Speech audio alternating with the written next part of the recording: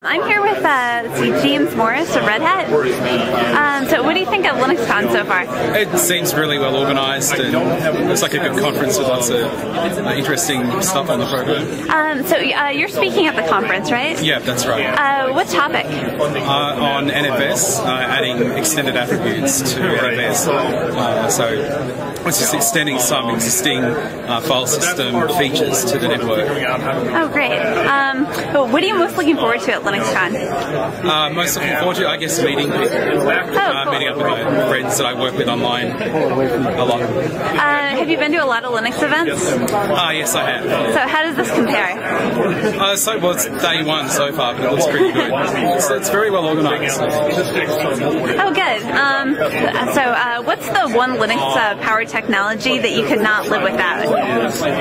Power technology, I guess the shell to log in and do all my work. Oh, perfect.